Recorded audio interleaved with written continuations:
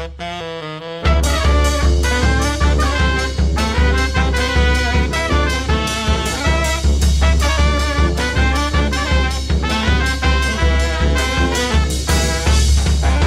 to RhapsodyCast. I'm Matthew. And I'm Nate. And that's a cricket, and he's part of this too. I don't even know if they 12. can hear that. They'll probably hear it. You probably won't hear it. I don't know. I hear it. Nate hears it. Yeah. It's kind of fitting. Sure. Aw. I don't know. We could be excited. We had almost 3 views on the last episode Nice. on YouTube. A lot more people get it through iTunes. Like, we probably have like 25 on iTunes. Nice. But That's that not... doesn't even put us like in the bottom tiers. There's so many podcasts out there. What the average viewership is like us. Okay. Good. We're average. We're average. Nice. That's what I've always been told. So this is episode 12, season 1 finale. I guess. Yeah. It's kind of sad, but at the same time, I don't know. I made a sad story. Well, I made a funny story, I hope. I feel like I'm not as funny as I used to be, so it's probably not as funny as I used to be. Okay. But I don't know. I kind of let it do its own thing, so I'm kind of happy with that. Yeah, I don't know what I was thinking, but I made a story. Well, as long as you made a story, right? I guess so. I mean, it'd been almost as funny as if you'd been like, hey, I drew a picture, is that okay? And I'd be like, hold up to the microphone. You guys hear that? That's perfect. That's good. Your story. We should do a video podcast. Video pod. You know, some people do that. Yeah. The guys over at Never Not Funny do that. The Co-optional podcast is a video podcast. We could talk about that. Like, if you really want to, like... I don't. Oh. But go ahead. Oh, I was going to say, because if you wanted to do a video podcast, I could get behind that. Way less editing involved in the video podcast. Oh, yeah. Like, you gotta think, like... Well, see, like, you're thinking video podcast, and you're thinking, like continue, where there's, like, a lot of editing and stuff, right? I'm thinking, like the Co-optional podcast is, like, they don't edit anything. It's just them talking. Oh, really? See, yeah. I would be down with editing. It'd be a nightmare. But whatever. I don't know, I like editing. Yeah, no, it's fun. I was thinking of, have you ever seen, probably not, but have you ever seen the episode of Space Ghost where a guy just, like, it's 2 guys, like me and you, and one of them just is telling the story of a previous episode, and the other guy is drawing what was happening in that episode as yes.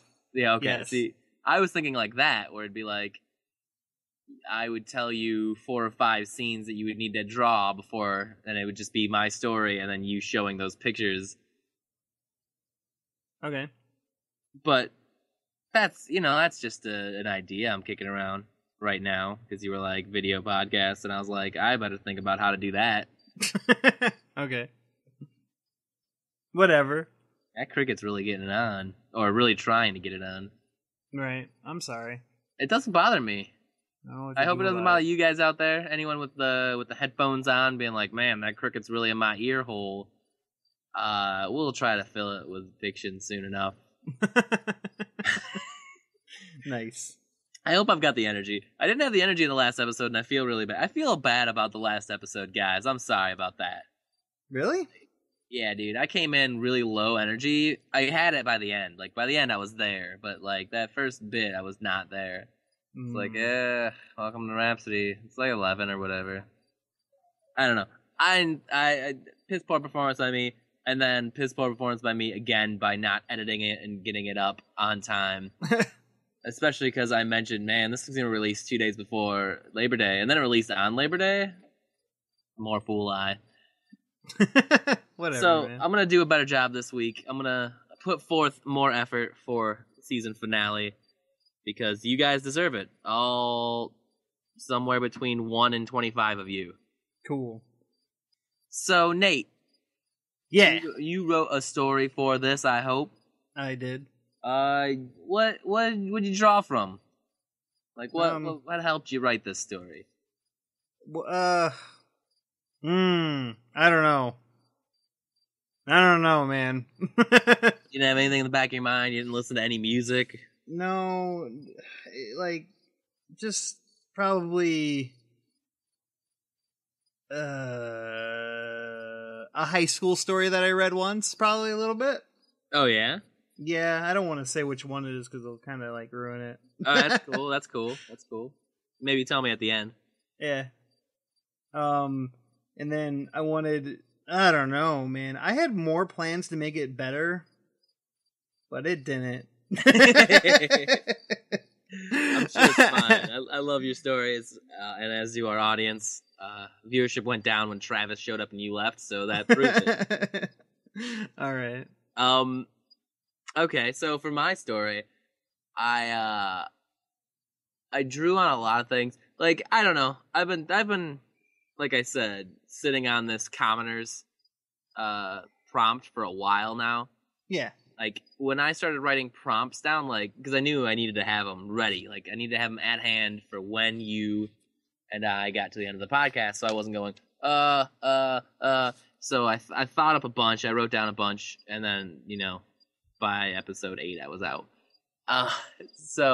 But one of the very first ones I wrote down was commoners. I've been wanting to do that, because it's like, you always get commoners as side characters, rarely as maybe an ancillary character, but never as like a main character.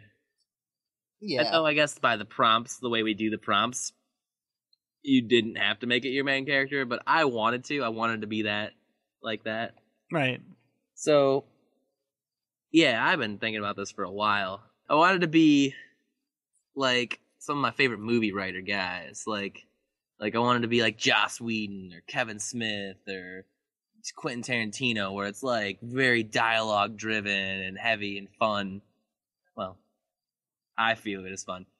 Like if I could make it be like Pulp Fiction meets Firefly meets Clerks, then I'm in the good ballpark. I like it. I mean, those are all good movies. I don't know if I did that. Oh. But it's funny actually because I came up with about 10 stories during this week, and I optioned out at least 4 of them to the point where it's like I could tell someone and they could write what I wanted, like because I was saying like I could write that story. Like, I had enough I could write that. I have enough I could write that story if I have a word, so it's not really fair because I can write a story. But like I could tell it to someone and they would get the gist of it, and I was that ready with those stories. The very first one actually was incredibly Monty Python-ish. Cool. Unintentionally. It was gonna be named Guard Duty 1. I had a title for that one before I had the story. And the idea was it was 2 guards, and just guarding this gate, and nothing's happening, right? Because they're guards, and that's what happens when you're a guard. Nothing happens. Yeah. You need the guards for that one event that might happen, not for they're not constantly busy. And so it's they're chat, they chat, and really shortly into it, one of the guard changes because it's, you change one guard at a time so that you always have one guard posted. And the guard that gets changed in is a new guy, and the guy's doesn't know if he trusts him. And he's like, who are you then? It's I'm new guard, I'm Tim. Tim? I don't know any Tims. And it just in my head was just super Monty Python. At some point, Tim's trying to sell an action figure. It's made this action figure of myself. What are you doing, Tim? Wait. Because we're gods, it looks a lot like you. I'll sell it to you. It's just I don't know what I was doing, man. He made an action figure of himself. That's a little vain, I think. Yeah. Tim's a vain guy. All right. He doesn't exist. Because these other characters, they exist. Right. Well, you haven't written his story yet, apparently. I did other ideas. In fact, this story, literally, I was gonna have this happen, and then this happen, and then this happen. And then I got into the very first conversation, And just without even thinking about it, I wrote the conversation to the point where it became like 6 pages long. Oh my god! And it's just like, oh shoot, I accidentally did that thing I wanted to do. I guess that's the story, right? I guess that's a story. And it's great because, and you'll see why I find it great, at least. And if you don't, I'll explain it to you at the end because I have to. Because I'm neurotic. Right.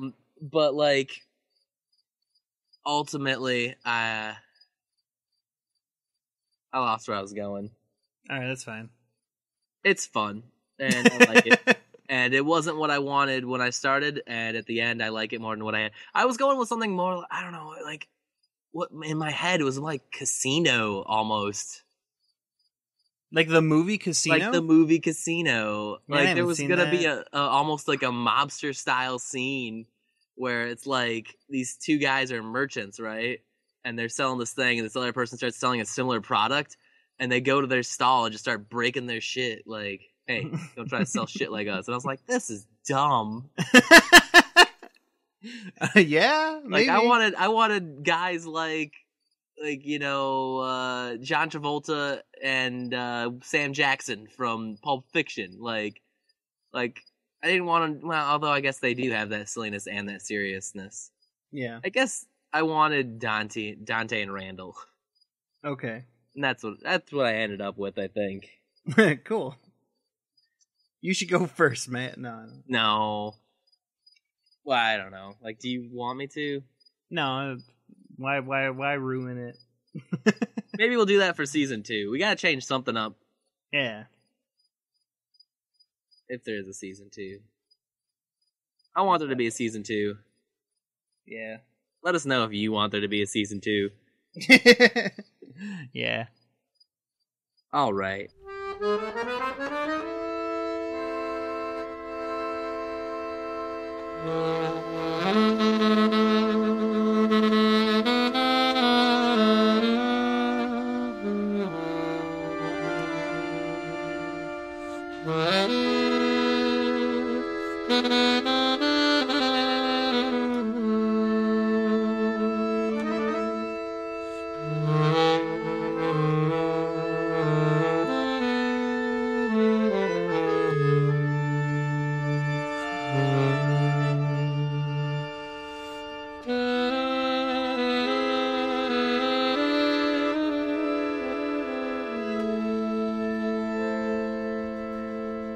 Alright, my prompts were Frostlord and Commoners. And I, throughout the time writing it, was like, you know what? Frostlord, forget that. Ice Lord instead. Yeah, so essentially the same thing. I didn't name anyone a Frostlord. My story is called The Last Ice Lord. Okay. I have problems with my names. I name things shitty. Here we go. Not gonna be any better. All right.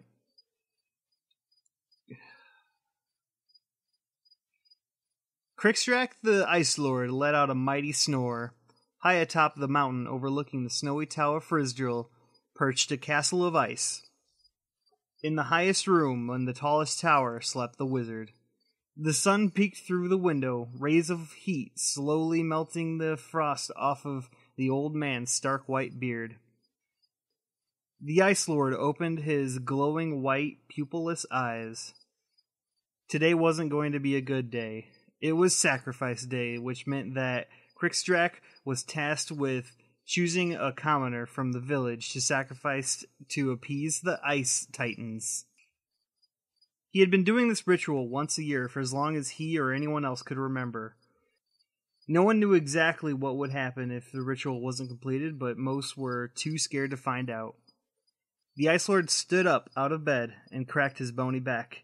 He had been getting up in years and thought about how long his body could keep this up. Most days he just slept, and he rarely ventured out of his castle. As the last living Ice Lord, he was the only one who could act as a mediator between the three great nations of the realm and the Ice Titans. Ooh, Ice Titans. Crickstrack stood before the staircase leading down to the bottom of the mountain and began his descent. After a few steps, the wizard became frustrated. At this rate, I'll be late for the ceremony, he thought. He motioned with his hands, and the twisted, winding staircase turned into a twisted, winding ice slide. Crickstrack slowly sat down in the ice, still holding onto a defrosted step. He let go, sending him careening towards the bottom. Rushing down, Craddock felt alive. He had spent too much of his time locked away, only going out to complete the terrible ceremony. He felt ashamed he was unable to do anything but kill innocent people to prevent the next ice age. But then again, no other Ice Lord was able to stop the Ice Titans, and with him being the only one, there was no hope left. The Ice Lord safely landed near the entrance of the quiet village. As he walked toward the center, he was greeted by all of the townfolks he walked past. They accepted him, even knowing that he brought death, but also knowing of the millions of lives he had saved keeping the Ice Titans at bay. The town looked like a proper festival. Crickstrack hated it. The townspeople saw it as a welcoming to the Ice Lord that would save humanity from the Ice Titans, but Crickstrack was only focused on the innocent commoner who he was about to sacrifice. He made his way up to the stage in the center of town. The crowd greeted the old wizard with cheers. "Good morning, are we ready?" The crowd responded with more cheers. "May I have the ceremonial hat?" A man stepped on stage and handed Craddock a deep top hat. The Ice Lord reached inside and pulled out a small piece of paper. His heart sank. Carolyn Devantes. The crowd roared and music began to play as a shy little girl stepped on the stage. Oh no. "Let's hear it for little Carolyn," the wizard said in the most disappointing voice he could muster. Carolyn's face beamed red as the crowd cheered her on. "Hi, Carolyn," Crickstrack greeted. "Hi," she said, hiding behind the old man's robes. The Ice Lord sidestepped, revealing Carolyn to the audience, and knelt down beside her. "It's okay, Carolyn. Don't worry about them. Just focus on me." The timid child looked up at the old man. His face was grim and serious, but he managed to crack a sad smile. See what I mean about depressing? Man. Yeah, but you got me entranced. Good. Like I don't know. You usually do very not serious. Yeah. And I'm not gonna say like I'm glad to see some serious stuff. I don't want you to change your style, but Okay. it's kind of like when you get a movie from a guy who doesn't usually do that type of movie, like getting a super serious Adam Sandler movie, kind of like 50 First Dates, where it's like I could see the elements that make this funny, but at the same time this is depressing. Like I don't know. I like to see you have range, Nate, because you're a great guy. Cool. How old are you, darling? I was going to answer that. Oh. I'm sorry. No, it's okay. How old are you, darling?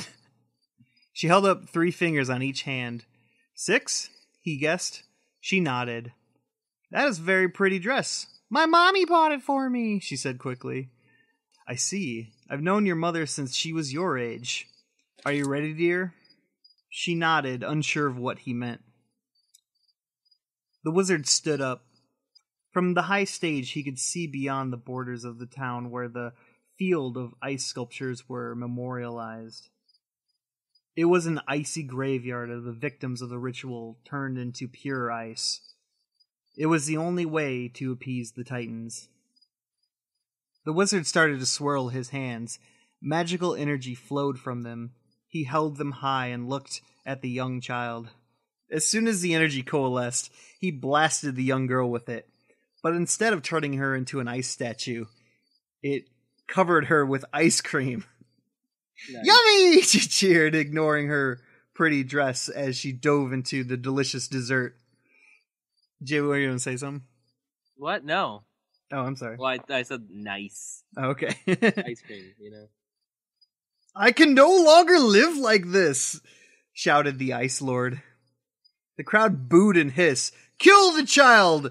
You'll doom us all, they shouted. Oh no. The crowd started to rush the stage, and Crickstrack held his hand high. The crowd paused. The Titans will get their sacrifice, he yelled. And with that, he began to turn himself into ice. Ice traveled up his legs and further on until it reached his face. With his last breath, he let out his life essence. He exhaled a gold glow that traveled to Carolyn. She absorbed the power which penetrated into her heart. Her eyes glowed and her pupils disappeared. The color escaped her skin and she gained a fiery red aura. A blast of fire shot into the sky, parting the clouds. The ice tower upon the mountain started to crumble, and the sun rays defrosted the snowy town.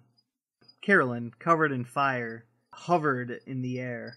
"Mommy, Daddy!" she screamed. Her parents joined her on stage. "What's happening?" "Carolyn," her father said knowingly, "Crickstrack turned you into a fire lady." The sky opened up, and the town heard the deafening roar of the Ice Titans. The end. Wow. Yeah, what do you think of that one? Ice Titans. Fire ladies. Yeah, I have an issue, like, because I was like, it's the opposite of Lord, 'cause it's like, you know, Ice Lord, yeah. Fire and Fire Lady doesn't have that punch. If she was a Fire Lord. Yeah. So I don't know what to call her. Maybe I should Lady of Flame. Lady of Flame. Maybe. But I don't know. I like the idea of like a 6-year-old fire lady fighting Ice Titans. That's like my idea. That I didn't write. Yeah. I wrote an origin story that no one cared about. No. Well, I liked it. Cool. I want more. It was a little short. I want more, so you got to write the next part someday. Someday. Was that short? It felt short. Yeah, I don't know. It's hard when I'm not at a computer and I know how long I usually make them. Yeah.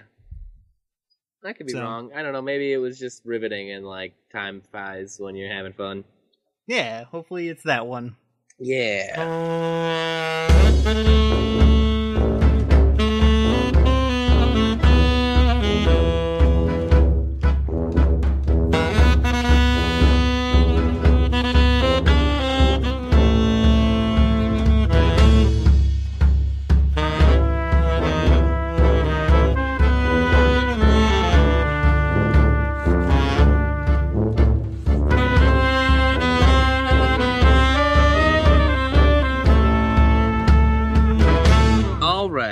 So my story, my prompts were commoner and action figure.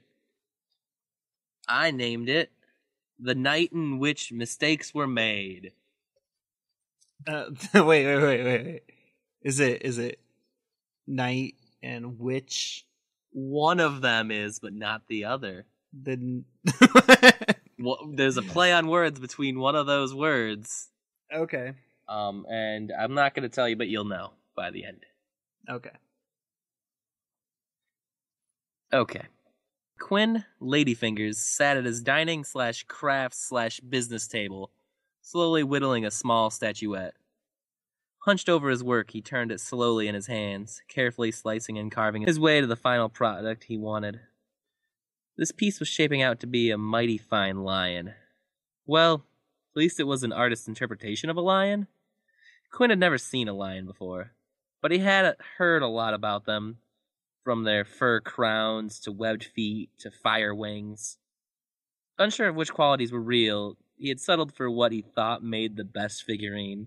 Ultimately, it looked like a muscular house cat with a broad pair of antlers and a goat-like beard, which was probably close to the original. He set the piece down on the table and admired his work.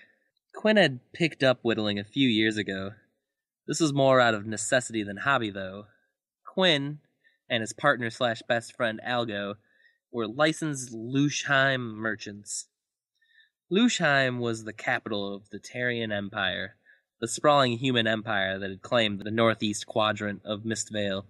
This capital, with its continent-famous arena, had very strict merchant and trade policies that required every merchant to have a license, which was fairly expensive and difficult to obtain, but hard to lose. Quinn and Algo had to sell just about everything they owned, as well as call in favors and bribe their way into acquiring one. Of course, now they needed to find something to sell. Quinn would whittle what he could each week, and Algo was constantly on the lookout for new projects or wares. Sometimes they'd sell on consignment, vendoring items from craftspeople who couldn't afford a license and taking a portion of the profits. The two scraped by, but selling other folks rugs and beads, and hand-carved statues of animals that probably didn't exist, wasn't going to make them rich. They needed to find the next big thing. At that thought, the front door of the two-room shack burst forth, the old worn hinges barely holding it to the wall. Standing there, framed by the doorway and shrouded by the midday sun, was Algo. His foot was at perfect door-kicking height, and he was clutching something in his hands. "Quinn, my friend, I have just found us the next big thing." The man sauntered over to the table and slapped down a jumble of sticks and straw and cloth. The whittler looked over the presentation briefly, then gave his partner a look that was equal parts curiosity and worry for the man's sanity. With a malicious grin, Quinn stated, "I don't think forest debris is selling well this time of year." "Debris?" Algo asked in astonishment. "Take a closer look before you insult my intelligence again." Quinn picked the piece back up and turned it over in his hands. There was definitely an order of logic to it. Sticks made a framework, upon which cloth and straw were tied. A small bauble was affixed to the top. "I give up," Quinn conceded. "What is it?" "A real, magical voodoo doll," Algo explained. "Zans!" Quinn shouted, dropping the doll as if it had burned his skin just to touch it. "You know Glavitus forbids the touching of accursed objects. How could you bring something like that into our house, let alone suggest I play part in creating more unholy relics?" "Okay," Algo started, putting his hands up in a pacifying gesture. "First of all, no one cares enough about your little sand god to know all 500 of his tenets. It's 23, right? And second, I didn't think you'd let some arbitrary rule set by an imbecile who played with rocks prevent you from making money. Glavitus turned 1,000,000 boulders 1,000,000 times to make the infinite sands of the Golden Wastes. He didn't just play with rocks. If you insult my god one more time, I whittle my next piece out of your bones." To punctuate this, he pointed the small knife at the other man. With a face as stony and expressionless as a massive boulder, Algo stared into the armed man's eyes and said, "I bet he still has sand in his crack to this day." Quinn's eyes bulged as he took in a big breath of air. He stabbed his knife into the table before releasing a roaring bellow of laughter. Algo joined his friend in the merry expulsion. After the laughter died down, the standing man took a seat on the bench across from his friend. He picked up the voodoo doll and looked it over. "I have so many questions," Quinn declared after he had regained his breath. "Let's start with, who's the doll cursed to?" "Me," Algo said. He held the doll beside his head. "Can't you tell?" Quinn regarded the two briefly before nodding. "The resemblance is uncanny. You know, I've always said you reminded me of forest debris." As he thought about this bit of information, Quinn raised a second question. "How?" "Well, that's a bit more complicated," Algo said, working over the ideas in his head. "So, I was out looking for consignments, with the usual clientele, when Wandra, you know, the old lady who makes rugs, Wandra told me about a new potion brewer in town. So naturally, I went over to see this new addition to our neighborhood, to explain the trade laws and offer our services." Quinn interrupted. "Since you're not known for your altruism, I'm going to guess Wandra happened to mention this newcomer was a woman?" "Hey," Algo exclaimed. "It hurts that you'd suggest I'd treat anyone differently just because of their gender. Also, it's my story. Let me tell it." With a big smile on his face, Quinn motioned for his friend to continue his story. "All right. So I go to this location to meet this new person, and what do I find? The most beautiful, perfectly proportioned witch. You don't say. I haven't yet. Listen, man. This lady was like the second coming of Bobslani. Like, her chest was big enough to fill an ogre's hand, and her hips were even wider. And this vision was just barely squeezing into her black robes. I'm sure I've mentioned how I have a weak spot for a witch in robes. I'm sure, Quinn confirmed, rolling his eyes. So, the doll? I'm getting there. You gotta respect the process. It's not about the destination, it's about the whole journey. I'm sorry. Please continue. Oh, Lorbrarian Sexman. Since you asked so nicely. So, there's this curvy witch. And she's not a swamp or bog witch, right? Her skin was a perfect pink color. They sat in silence as he reveled in the memory. So, she took me back to her personal coven, right? And it was all very businessy. We talked prices, and I went over what we could and couldn't sell. Then, when all of those details were settled, naturally, I asked to try her wares. I don't want to be selling a healing potion only to have a dissatisfied customer missing an arm come to complain at me. You don't care about our customers. Probably not. Besides, if he really only had one arm, I'd just kick his ass until he left. There was a long, prideful silence. Then, so, what potion did you try? Well, she had a large assortment, healing and energy, love potions naturally, so I asked her to share a passion potion with me. He leaned back on the bench with a satisfied smile. I'm not sure if we drank potions or just a bunch of bottled ale, but the passion part was totally there. Okay. Quinn was trying to piece together his friend's last night, but felt he was missing some important pieces. So you slept with an overweight witch, then commissioned her to make voodoo dolls of yourself so that we can sell them to all of the people that are out there that want to hurt you. That's genius, actually. I'll take that one. How much? Haha, that's so funny I forgot to laugh. She wasn't fat, she was deliciously thick, like Bobslani.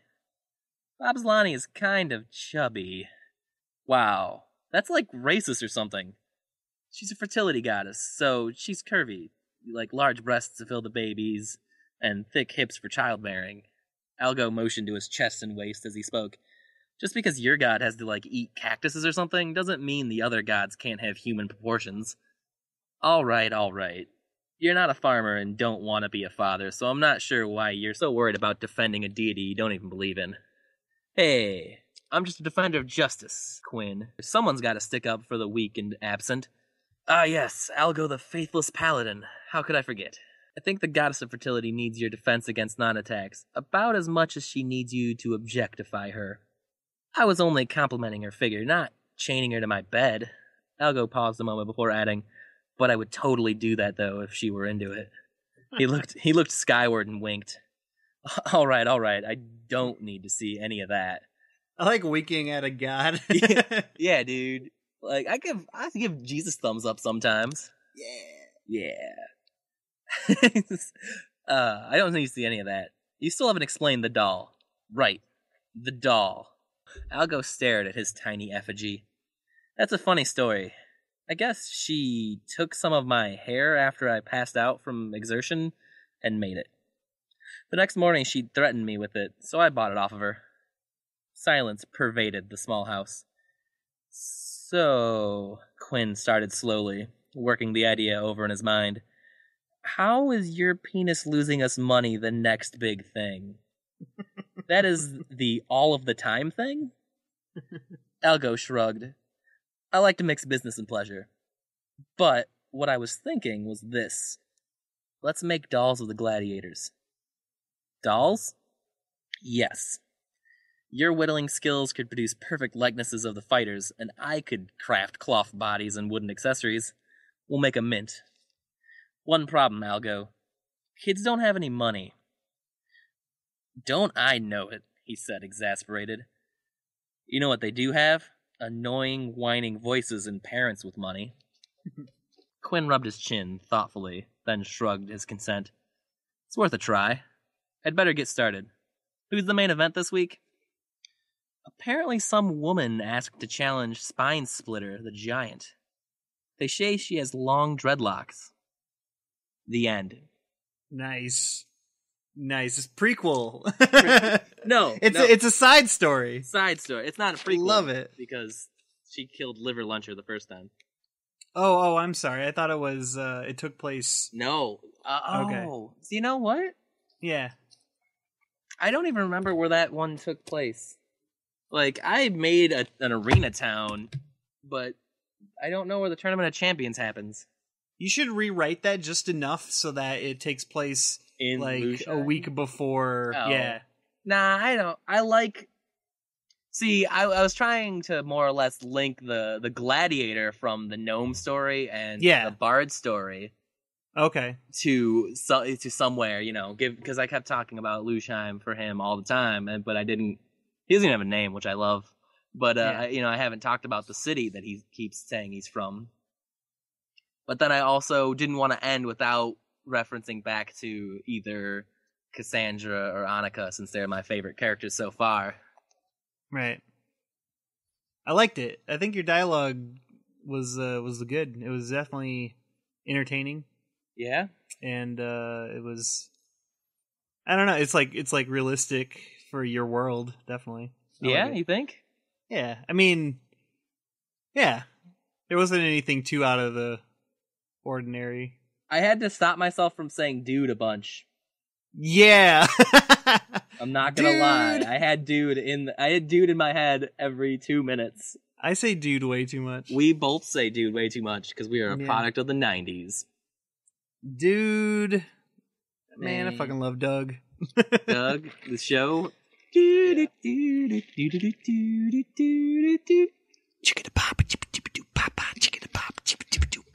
Whoop whoop. I can't do can't do a good pork chop. I can't do a good I forgot his name now. Who was the green guy? Skeeter. No, Roger. Roger was green. No, Roger Klotz. Roger was green. Skeeter was the blue guy. He was like blue-green. Yeah, maybe. Anyway. Everybody's like, honk, honk. Yeah. He just made a bunch of dumb noises. He's kind of like us. Right.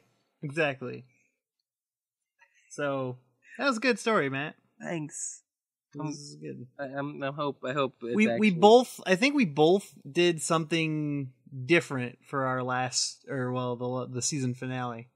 Yeah. Yeah. I mean, we're expanding our horizons. We're giving people a taste. Like, maybe they'll be like, whoa, that was different. Maybe the next one will be different, too. We gotta get them. Maybe. If you're jonesing, let us know. Or if you listen, let us know. Yeah. Yeah, that one too.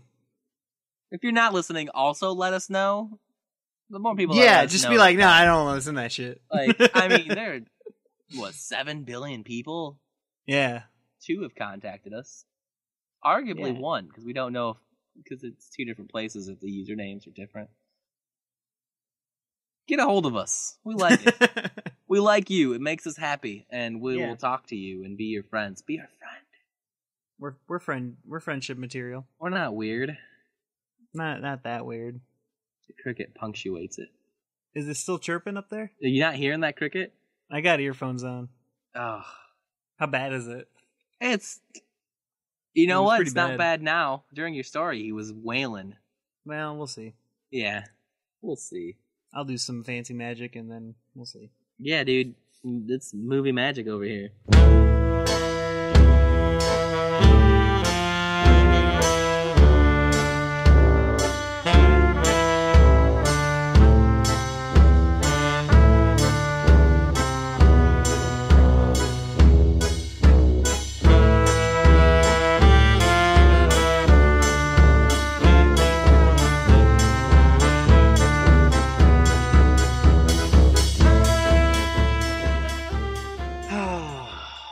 So that's episode 12, man. 12 episodes, 12 stories. 12 stories a piece. 24 stories total. Closer to like 28. No. I guess it wasn't 12 a piece. You missed out on 2. There's 25 stories, right? Travis wrote 1. Yeah. And then covered you for 2 weeks. Yeah. And then bailed on us. Aw. Why isn't he? He should have just come back and didn't. Yeah, he's like, I mentioned it to him, like, man, get that story finished before the finale. And he's like, well, it's like half done. It's half done. But I can bust it out in a half hour, right? Yeah, dude, he's all about being able to get that story done in an hour. Right. So I imagine he could have written it while we were talking and been good to play it here. Oh man, I fell asleep like 2 nights ago with like on a bed with the phone with the what do you call it? The notepad. Oh on yeah. my face. Yeah. I like it. I can't do that. Oh really? Like writing is way too intense for me. Oh. Although I did do that playing a game on my phone, and like I died because like I fell asleep and my finger tapped and I attacked like the wrong enemy. It was great. Excuse me. Yeah. It felt like I wrote that last story in my sleep. Oh dang. Dang, you're so good. I wanted to make that joke. I'm sorry I ruined it. I ruined your jokes. Sometimes. Look forward to me ruining more jokes in season 2. Yeah. Knock knock. Who's there? I don't remember. Dang. Go ahead. So Nate and I were talking. October's a busy month, right, Nate? It's a busy month. Nate's getting married early October, and then going on a honeymoon for like a week. Yeah, like a whole week. A whole week. And then he's gonna come back. And then, like, the workplace he works at is going to shut down because he does 90% of the work there. And so he's going to have to make up his missing week because I don't know how they functioned a year ago. And so, oh, it's not douchey because I said it. And so he's going to be busy. It's going to be really hard for us to start back up on October, like I had said. So Nate and I talked, and we're going to do special episode. Not part of either season. Single Halloween special. Then probably come back mid to late November. All right. Right? Yeah. Sounds good. I wanna do this. If you asked me yesterday, do you still want to do RhapsodyCast? I'd be like, we don't have that many viewers. It's a lot of work. I don't know. But getting to the end of this episode, I know I'm gonna miss it while we're not doing it. Yeah. So if I can convince you to come back for season 2, we're gonna do it. I'll do it. Yeah. I was gonna say though, we're doing prompts. Prompts. So for this special episode, I think a good idea for special episodes, we'll just both give one shared prompt. Ooh. So Okay. I have one. If you want me to give mine first, or if you want to give No, go ahead. Okay. So the prompt I was thinking for spooky, scary Halloween episode, crypts. Ooh, spooky, scary. My prompt that I think is one of the scariest things in the world. Student loans. Well, it's not. No, I'm kidding. That's just mean. No, my prompt is public transportation. I'm 100% serious. Nice. Oh, jeez. Nate, I love you. All right. So you write a story about people getting to a crypt by public transportation, like at the very beginning, and then it's all about the crypt. And I write a story about people that are on public transportation trying to get to a crypt, but it's all on the public transportation. So you're gonna write medieval speed. Yeah. It's the only movie I can think of that's set entirely on public transportation. Yeah. I can get down with medieval speed. I like it. So, to all of you who listen to us, however many you are, we thank you, and we hope you join us for season 2 plus our special bonus episode. It's been a fun ride, and I hope you enjoyed it half as much as we did, because then you'll be a happy person. Yeah, I smile a lot when I record these. It makes me feel good inside. Yeah. both being able to hear your stories, which are incredibly entertaining, plus not feeling like I sat around and did nothing all week. Oh, It's night. No, that wasn't supposed to be depressing. That was supposed to be like, hey, I'm getting work done. I'm being useful. sure. So, if you enjoyed it, or if you super didn't enjoy it, or maybe even if you're in the middle, let us know. There's plenty of ways to contact us. You can get a hold of us through Twitter. We're at RhapsodyCast. We're on Facebook, facebook.com/RhapsodyCast. We're on Podomatic, RhapsodyCast.podomatic.com. We're on YouTube, youtube.com/RhapsodyCast. You can contact me personally on Twitter at FridleySent, or you can contact Nate on Twitter At Adolfo Shabadoo. at Adolfo Shabadoo. We also have an email, rhapsodycast@gmail.com, if you want your post to be super non-public. We're on iTunes, of course, RhapsodyCast. Give us a review, 1 star, 5 star. I think there are stars in between those two that you don't see ever. Give us one of those. Let us know how we can make it better. Let us know how we can make it worse. You think it's too good? Let us know what you need to let us know or want to let us know. We want to thank Black Bear Combo for providing the music for most of this season and probably all of next season because their music's awesome and we don't want to give it up. Yeah. You can find them on iTunes. Please do. They are great. And until October 31st, I'm going to sign off saying this has been the free fantasy for your ear holes. Bye.